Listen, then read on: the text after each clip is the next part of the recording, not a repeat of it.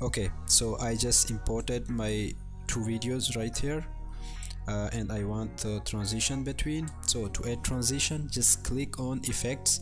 If you can't see this, just click on Windows and select effects. You will see this panel right here. At bottom you can see video transition. Just expand this and open dissolve, and here you can see a lot of transition. I just want to apply the cross dissolve.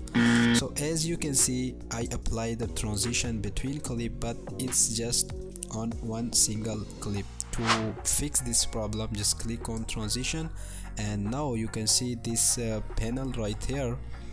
Just go alignment and just set center at cut.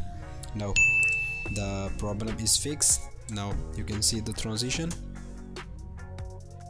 If you want to change the duration of the transition, just click on that and just scale it like that. So now, it's just a little long. If you want to change, just dip to white or something else like this. So that's for today's video. I hope you guys enjoyed. Please just subscribe the channel to get more videos. Thanks.